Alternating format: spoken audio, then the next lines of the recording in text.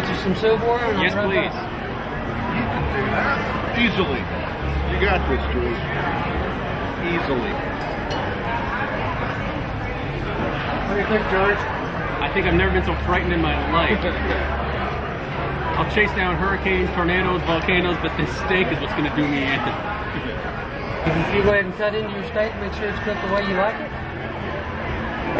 If you have any advice for George? I'm going to give him a bunch of advice here in a second. Okay. So make sure it's cooked right and paced right.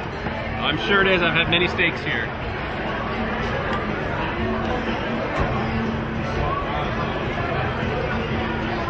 Everything good? Very tasty. All right. Let me go through the rules real quick. You have to eat all the steak. You do not have to eat the pepper. You have to eat the roll. You have to eat all the shrimp cocktail. You do not have to drink the sauce. You have to eat all the salad. You do not have to eat the tomato. Everything inside the baked potato, you do not have to eat the skin or the sour cream.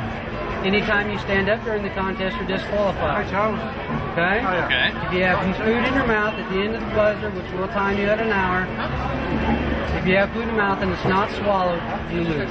Okay? Fair enough. Pointers. Eat the shrimp cocktail first, get the spicy food down. Okay? When you take drinks, take sips. You don't want to fill up on fluids. Right. Try to break the meal up so you keep the meat taste different. Okay? You're going to get tired of the meat. Right. Any questions? No, I think that's it. All right, sir. I've got 8:45. 8:45. You may begin. Thank you. Ladies and gentlemen, may I have your attention, please? Can I have your attention, please? Is everybody having a good time? Good deal. Right in the back over here, as you come in, we have a table right to your right, our left. We have George. He's going to be attempting to eat our 70-pound steak in our contest.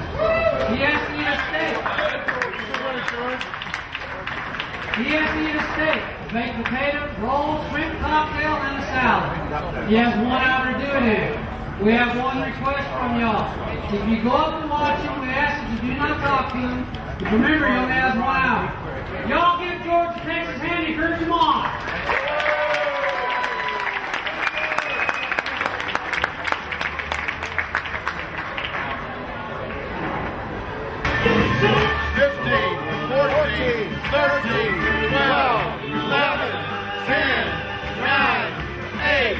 7, 6, 5, 4,